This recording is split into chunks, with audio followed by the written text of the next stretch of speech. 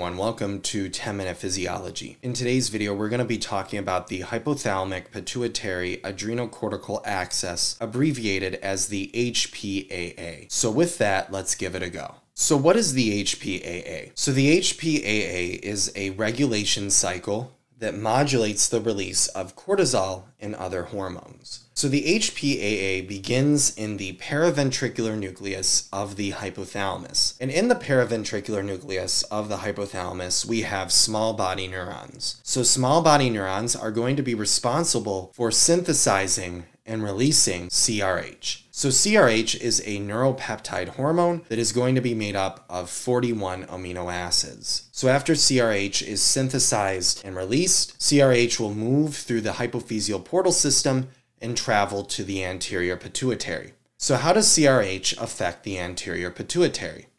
Well, in the anterior pituitary, we have corticotrophs, and corticotrophs are cells that are going to be responsible for synthesizing and releasing a peptide hormone called ACTH. So when CRH goes into the interstitial fluid that bathes the corticotrophs, CRH is able to bind to the CRH receptors in the plasma membrane.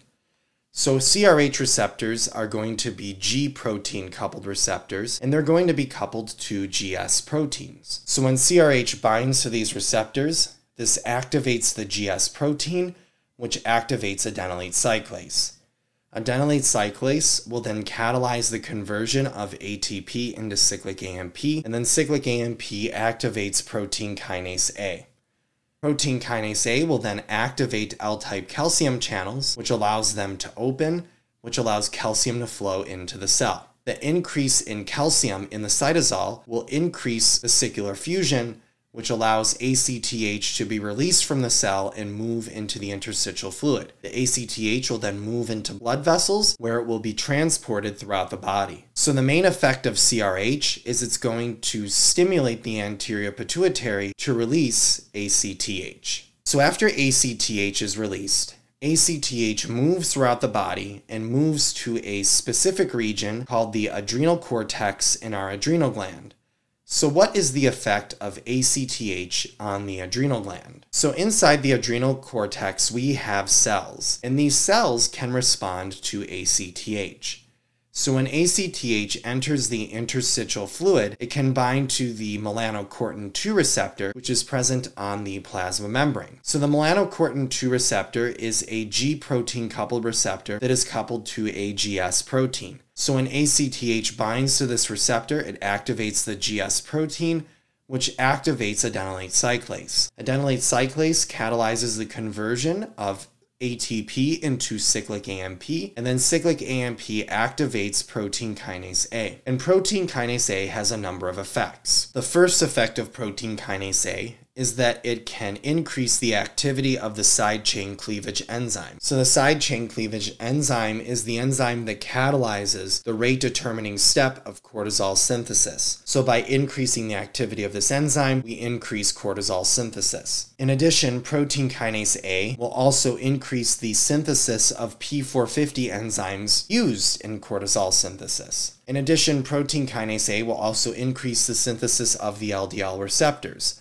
These LDL receptors allow cells to take up more cholesterol. So therefore, by increasing the synthesis of these LDL receptors, we also allow these cells to take up more cholesterol. And since cortisol is derived from cholesterol, if we increase the availability of cholesterol to these cells, we increase the amount of cortisol that we produce. In addition, protein kinase A will also increase the synthesis of HMG coenzyme A reductase, which is the enzyme that catalyzes the rate determining step of cholesterol synthesis, which allows the cell to accumulate more cholesterol, which allows the cell to produce more cortisol. So the overall effect here is that ACTH is going to allow the cells in the adrenal cortex to produce more cortisol. So ACTH, which is a peptide hormone, is going to stimulate the adrenal gland to synthesize and release cortisol.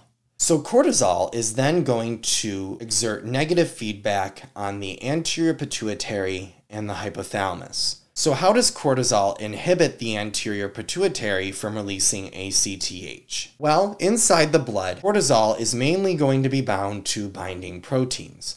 Around 90% of cortisol that circulates in the blood is going to be bound to protein. So, when cortisol is bound to its protein, it can dissociate from that protein and become free cortisol. The free cortisol then can move into the corticotrophs of the adrenal cortex, and when cortisol is in the cytosol, it can bind to its receptor. So in the cytosol, we have the glucocorticoid receptor, which is the receptor for cortisol. And the glucocorticoid receptor is going to be bound to a chaperone protein. And one example of a chaperone protein is HSP90. So when cortisol binds to the glucocorticoid receptor, it causes these two proteins to dissociate from one another.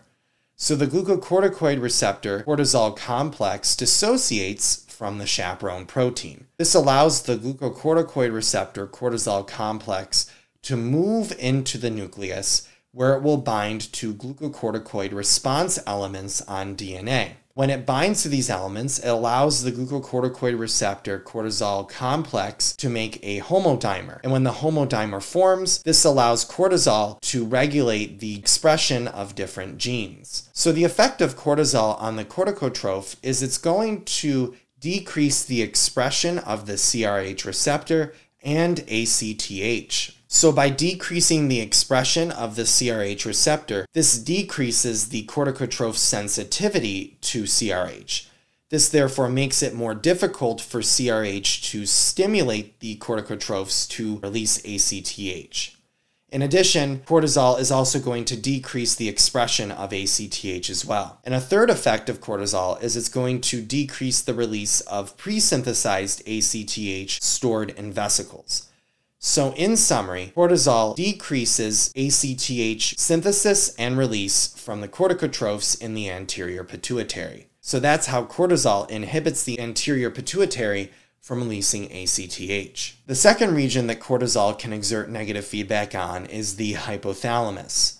So in the hypothalamus, we see a very similar mechanism where cortisol is going to modulate the expression of different genes. In the hypothalamus, what we see is a decrease in the expression of CRH genes. So we decrease the synthesis of CRH by these cells. In addition, we also see that cortisol decreases the release of pre-synthesized CRH stored in vesicles. So cortisol decreases CRH synthesis and CRH release by the small body neurons in the hypothalamus. Now, the last thing to close off the hypothalamic pituitary adrenocortical axis is the effect of ACTH on the hypothalamus. So the ACTH can also inhibit the hypothalamus from releasing CRH. So ACTH also produces some negative feedback as well. So this right here is the entire HPAA.